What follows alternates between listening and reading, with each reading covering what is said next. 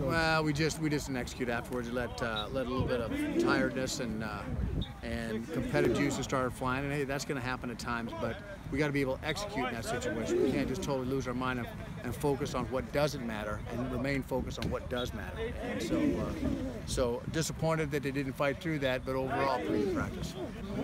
A little early to tell. I see the thing. It's a race, but it's not a race. And what I mean by that is the way they practice together, help each other.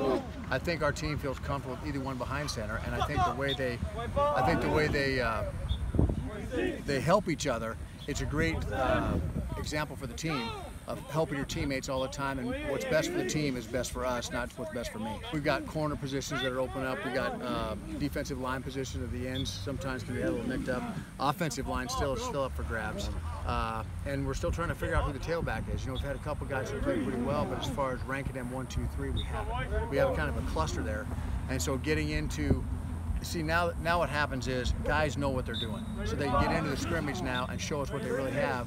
And the reason they're playing slow or the reason they're making mistakes is not because they don't know, is because now athleticism is going to start coming through. Well, it's a combination. We're turning our attention toward our first opponent in addition to trying to get fundamentally better and getting the rest of the offense and defense in. So we're taking a little part of our practice each day to work on our first opponent, but while still trying to work on getting all the special teams polished up. And that's where a lot of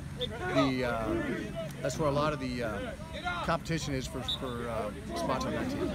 Well, yeah, and that's going to be interesting to see because all three of them kicked really well during the scrimmage on Saturday. It's a nice problem to have, but yeah, we'll see how we shake out on Saturday.